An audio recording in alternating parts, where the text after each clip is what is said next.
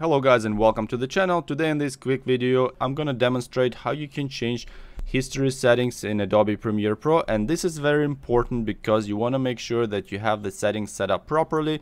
When you're working on a larger project, you're gonna have as many settings as possible so that you can revert the project and have a lot of steps back. If you're new to the channel, please subscribe, and if you like this video, please give it a thumbs up, and let's get started.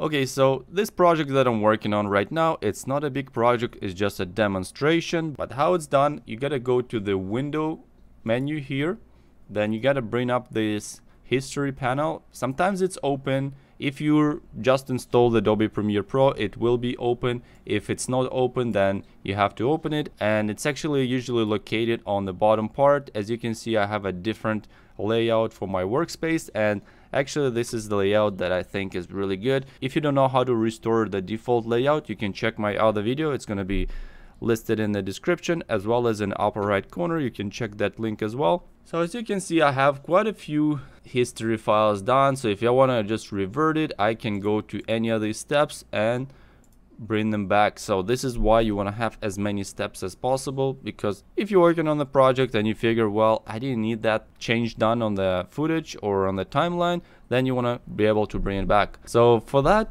all you have to do is just gotta go to this three lines over here, then go to the settings, and over here it says history states, and the maximum amount for the history states is going to be 100. Even if you put like 200 and click on it and go back to settings, you can see there's maximum of over 100. But I believe that when you just install Adobe Premiere Pro, it's something like 20, which is really not that much. And sometimes you might run into the problem where you have changed something, let's say like 20 steps away, because those steps add up pretty quick. As soon as you click edit, it will add up another history state.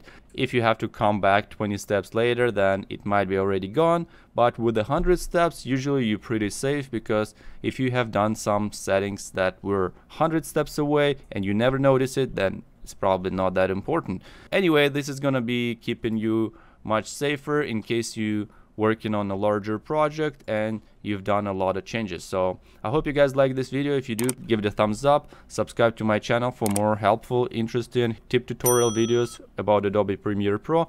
And also, if you have any comments, questions, leave them in the comment section below. Hope you have a nice day, and I'll see you soon. Bye bye.